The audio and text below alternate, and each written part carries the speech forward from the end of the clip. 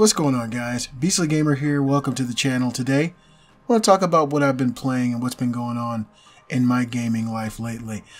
Kate and I have been playing quite a bit of Borderlands. Believe it or not, I'm one of the few who had never played Borderlands 2. Probably about 10 years ago is when I played Borderlands 1 on my Xbox 360. Played it through with my wife and had a blast.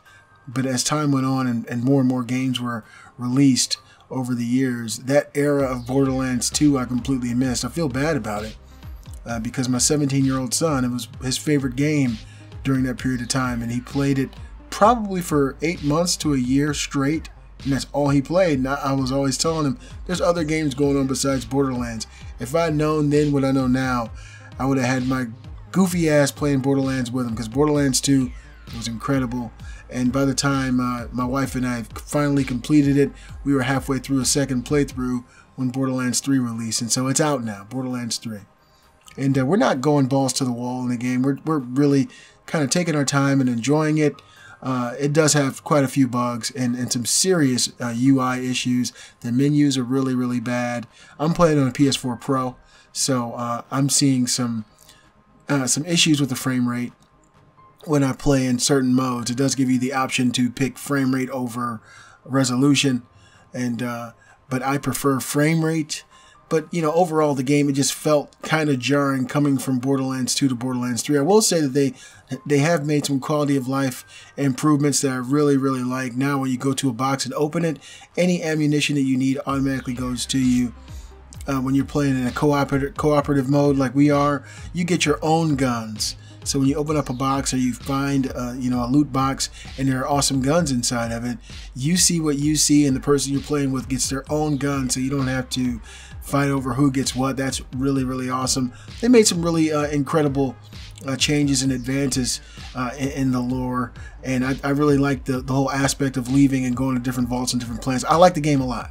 I think it's great. I think that Gearbox, once they get their updates out and their firmware updates out, and they fix some of these issues with like the UI. When you open the menu, it seems like it crashes the PS4 Pro. It takes so long for you to open it, and some of the issues I have with this game are it seems more convoluted to not sort weapons, but to kind of compare them and to pick what you want. And there's also, it seems like there's so many more guns. You get pointless guns.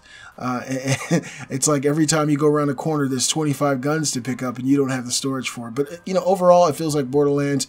It's more of what I really love about Borderlands 1 and 2. There seems to be so much more to do with the characters. I'm playing as Zane, and my wife is the Beastmaster. I'm trying to remember his name, but I've always used the turrets in Borderlands 1 and 2, and so Zane is probably the closest thing to that. But I'm having a lot of fun. I'm really enjoying it. Right now I'm kind of up early on a Sunday morning. Everybody in the house is asleep. And so I came over and played a little bit of the Modern Warfare cross-platform beta.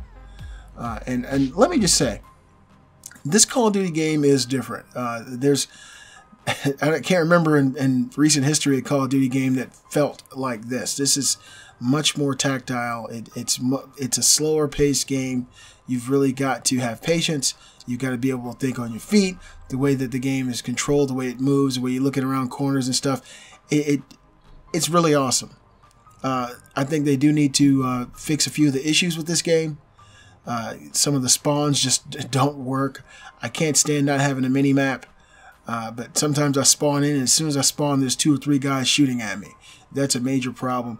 But I think overall, Modern Warfare is probably going to save, or at least give a stem shot to the Call of Duty franchise, because this is exactly what the doctor ordered.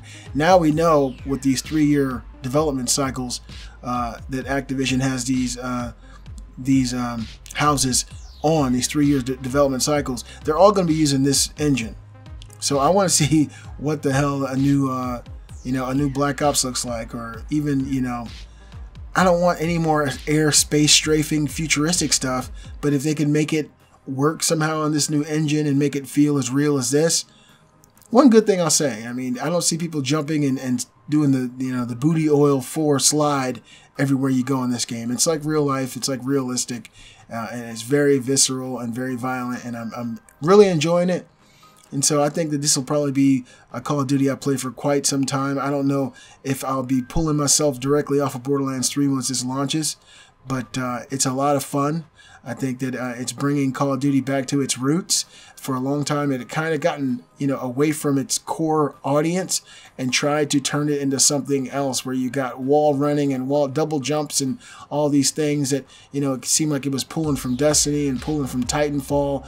This Call of Duty is surely a return to form for the franchise, and I'm looking forward to going in and playing everything they have to offer as far as the revitalization of the Call of Duty franchise. What have you guys been playing?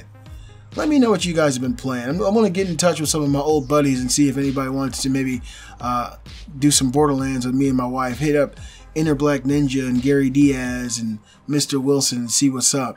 Robbie Field, Not Too Nerdy Entertainment, my boys, see what they're up to, and maybe delve deep in with some of my homies. You guys let me know what you've been playing. Let me know what you think in the comments below. Are you playing Borderlands 3? What are your thoughts on Borderlands 3? Did you watch the live stream, the Borderlands show with Greg Miller? I'm not a fan of Greg Miller's. Honestly, I'm not. I'm a loyal person, and the whole Colin Moriarty thing that he did, it turned me off.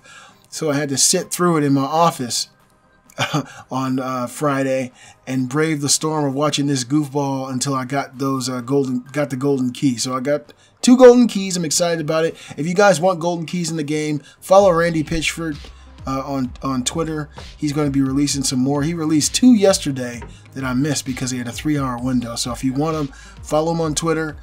Make sure your notifications are on so you can see when he puts something out. But I want those golden keys because those golden keys change the game, literally. I'm the Beastly Gamer. I'll see you guys next time.